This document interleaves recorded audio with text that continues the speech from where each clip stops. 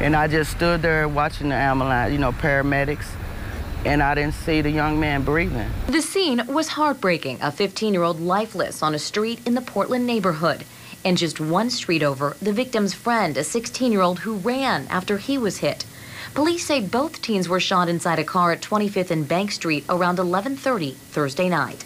The quickness of the firing, and there was a rat-a-tat type sound, and I realized that was not firecrackers, that had to be gunshot. But neighbor Jeanette Crawford said what she heard next was even worse, the sound of a mother who had lost a child. And I heard a lot of wailing and howling in mourning, and I felt so sorry for that person. The mother was basically saying, God, please, not my son, don't take my son. They actually brought in a second ambulance to take the mom to the hospital.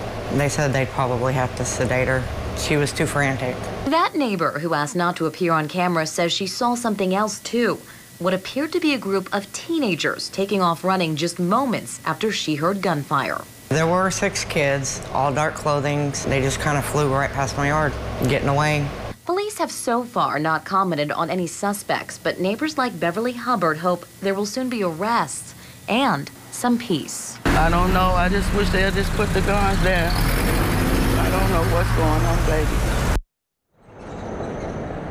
And as you just heard, Rick, Jennifer, police have not yet commented publicly on suspects, but I did talk with several neighbors, that woman whose identity we concealed, and there were several neighbors that got a good look at what they believe are the group of the teenagers is responsible. They have cooperated with police. We also know that police got their hands on some surveillance video from that block. Reporting live for you tonight from LMPD headquarters, I'm Lauren Adams, WLKY News.